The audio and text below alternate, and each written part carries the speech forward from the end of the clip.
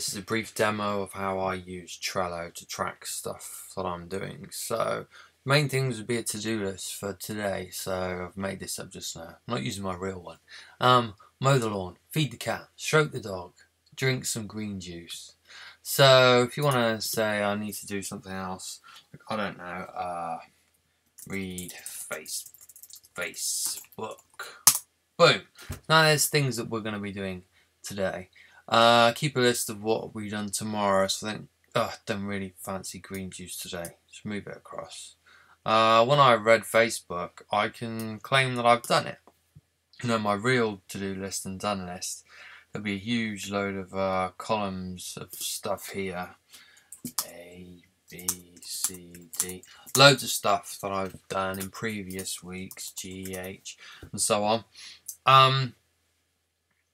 What I find useful is the night before I will decide what I'm doing today, and then I can work my way through those. When I've mowed the lawn, put it over there, mowed the lawn, great. If there's something I don't fancy doing even this week, it has to be done at some point. I really don't fancy that green juice. Put that over, do that next week. As we approach the end of the week, then this week should end up, I mean, tomorrow doesn't have to be tomorrow, it could be the day after, really. The main thing there, the key part, is the to-do today, so that you can keep focused on what you can manage in one day. Don't ask yourself to do too much or you'll get stressed. When it's done, drag it over. The dog hath been stroked. Let's add a card, and this is a complicated thing, like, I don't know, sell something on eBay, right? That's not that straightforward. You can make a checklist. See, checklist, add an item. So first, find item, take photo of item, research price of item, and so on. I found my item, yay, cool, let's close that down. So now I've got progress now of something that I'm working on. Sell something on eBay, 1 out of 3, done. Things that sometimes we have stuff on a to-do list that we just put off forever. Just put them on the someday list. In fact, you can have another list called to do never. And that is where you've got something dragging you down that you think you need to do.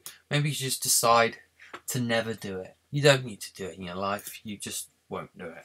So like watch Doctor Who, right? I'm just never going to watch Doctor Who. As much as I hear it's a good show, I'm just never going to do it. So I've decided now not to watch it. That's basically it, really. But the point is that you've got your to-do list here.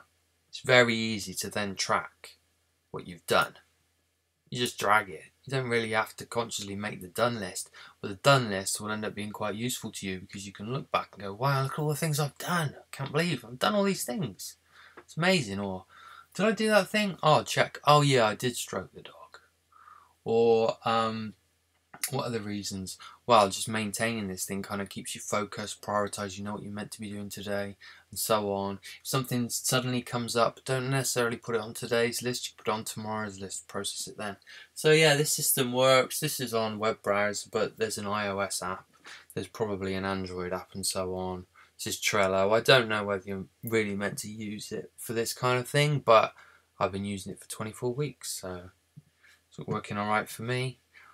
Thanks for watching and see you next time.